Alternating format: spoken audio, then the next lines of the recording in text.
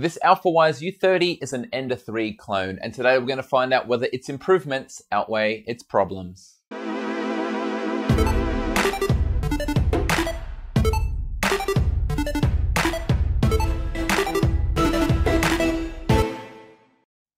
This is an Alfawise U30 3D printer. Alfawise is the home brand by Gearbest, and it's definitely a Creality Ender 3 clone. The most obvious difference is that it's on stilts, but it's got the same 220 by 220 by 250mm build volume. It's also 24 volts, has a single 0.4 nozzle, and goes for somewhere just under US $200, although only available on Gearbest. I mentioned that it has some improvements, and that includes filament runout detection, a color 2.8-inch touchscreen, and a 32-bit ARM-based processor in its mainboard. Why is this out of the printer? Well, more on that later on. There's also some other differences you wouldn't necessarily call improvements. Apart from the stilts, that means a reconfiguration of the electronics and the power supply, which is underneath here. And you might also notice that the part cooling fan arrangement is different, featuring an axial rather than a centrifugal fan. Now, I got this printer for free from Gearbest, and you might be wondering whether people on YouTube give good reviews because I want to keep that type of arrangement going. Well, this video is going to prove to you that I care more about the integrity of my channel than getting any free 3D printers. My experiences with this printer have not been very good at all, and this is going to be my complete warts and all experience. Let's get started with how it was to unbox and then assemble. True to this product being a clone of the Ender 3, I have to say the assembly is quite similar in terms of the amount of time involved as well as the complexity. All up, it took me around half an hour, maybe a little bit more, to get everything together. The instructions, however, are definitely not as user-friendly. Take this step for adding the belt. I know from experience how it will go, but translating what was in the picture to what you see here might not come easily for beginners. Also, some lack of detail in some of the drawing might make parts hard to locate, and worst of all, some steps are completely missing. You can see here that the Z end stop sensor all of a sudden appears with no reference to it anywhere in the instructions. It became apparent early on the quality of the components was not up to par. This bottom section covering the electronics was bent, they hadn't removed the support material from the 3D printed fan shroud, and worst of all, the parts had not been cleaned up at all after being drilled in the factory. There was chunks of loose metal falling off everywhere. Despite this, I got the thing together and used the LCD to access the assisted manual leveling. It's got a system that you've probably seen on other printers, where you use a piece of paper, twist the dials, and then use the LCD to move it to the next position. It was time to get test printing, and I started with the files on the SD card, and the first one I did was this little bullet here. The file name was cryptically called Zidane, and it printed pretty well, some Z banding, but then I noticed some irregular extrusion up the top. Next up, I printed this cat, which was called a small fox. I mean, the overall shape was there, but it's hard not to spot all of the missed extrusions around the surface of the model. The last one I did off the SD card was this 3D benchy, and again it suffered from the same extrusion problems, but even so I decided to test partway through the filament runout detection. The under extrusion was prevalent once again, and it's hard to tell if it has any artifacts because the surface quality is already so bad from that. In terms of the filament runout detection, it seemed to resume in roughly the same position, perhaps a little bit high because you can see the new layer hasn't bonded that well to the old one.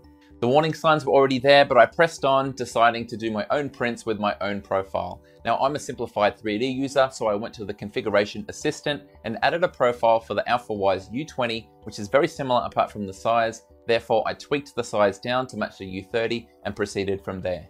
Now, this lockpick puzzle is something you've seen on the channel a few times lately, because as I was reviewing this, I was also reviewing the Ender 5.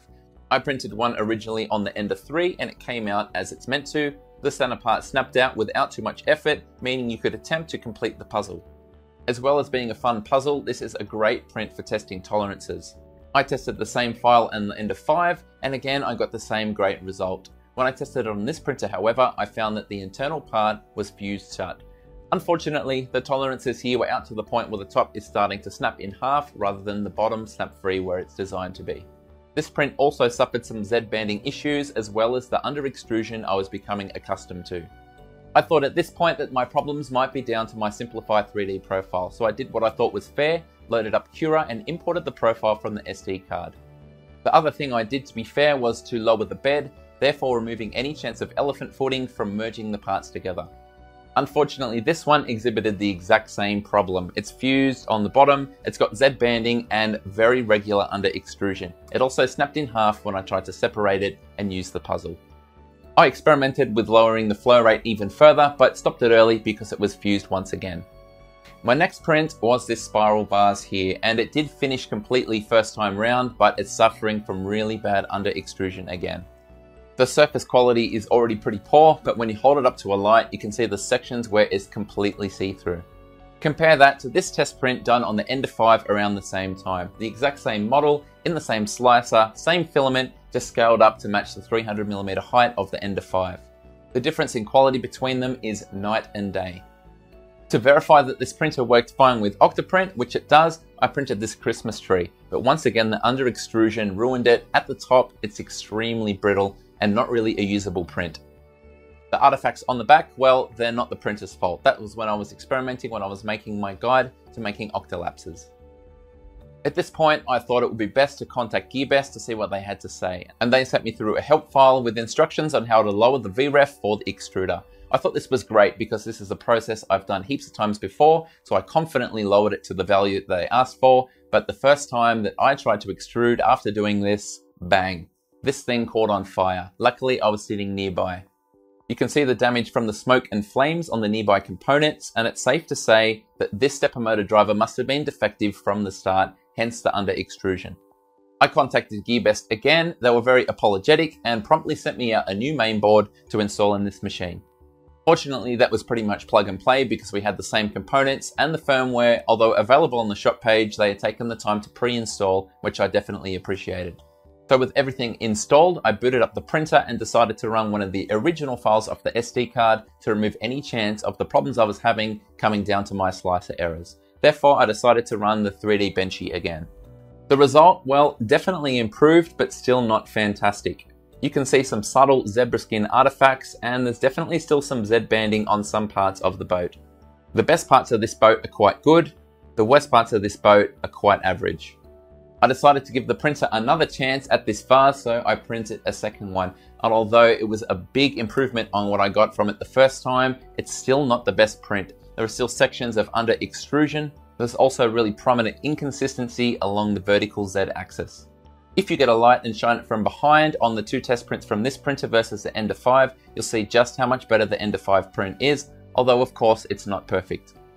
I thought I should probably test some different materials, so I loaded up some ABS and I printed this Fox. And this is probably the nicest print I've got off this machine so far. The LCD lets you put the nozzle up to 250 as a maximum, so that's what I set in my slicing software. And for the most part it worked okay, but it wasn't quite hot enough because layer adhesion is an issue and the small little splits all around this model. Next up, this die, test printed in PETG, and this is probably the second best print I have on this printer. The shape is formed well and there's no under extrusion, although there's still inconsistent extrusion. My last test print was in TPU and it was this little giraffe.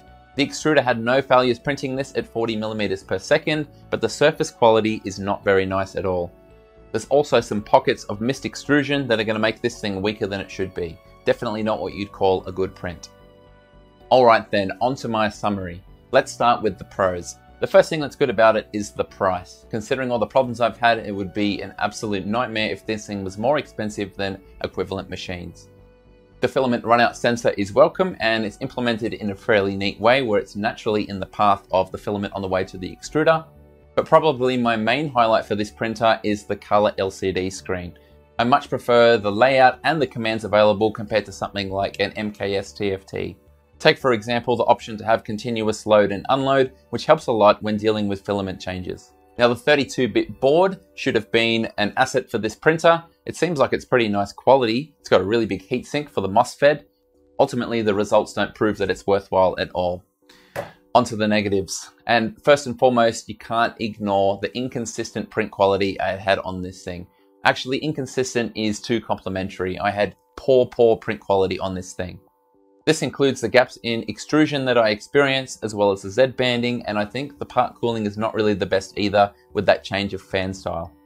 You'd have to say that safety is an issue. This one did actually catch on fire, and also when I tested for thermal runaway protection, I found that it recognized the problem, but it didn't bother to cut power to the hot end. Therefore, it'll tell you as it's burning your house down. Now there's some weird design decisions in this thing. It's probably comes down to personal taste, whether you like the look of it being up on stilts, but the decision to put some things at the back that should be at the front, I simply can't understand. The power switch, fair enough, but why would you ever put a micro SD card slot at the back of the machine where you can't see it? It makes for very, very awkward usage indeed. I should also note this ribbon cable is far too long, and I've actually neatened it a little bit when I changed the main board. Normally it's spewing out to the side and getting in the way anytime that you move the printer. Now the bed surface is imitation build-tack, but it's mounted on a really thick piece of glass. It begs the question, why didn't they just have glass as the print surface? Because these clips are in the way, but even if we remove things, we can't flex it to get the part off. One other less obvious thing is that compared to the Ender 3, there's enough differences in the X-Carriage design that you can't use any of those parts already available in the community. That includes things like mounts for BL Touch, Easy ABL, as well as part cooling fan upgrades. Now let me make this clear, I'm not hating on Alfawise or saying every Alfawise printer is bad, but I can only review what's in front of me. I could have done some work with my expertise to try and improve these problems, but in my opinion I should review a printer stock, especially if it's being advertised as beginner friendly on the product webpage. I really hope mine was the bad exception and other people aren't getting ripped off. That'd be the worst thing around. Although I did find one more example on YouTube of someone suffering the same extrusion problem as me.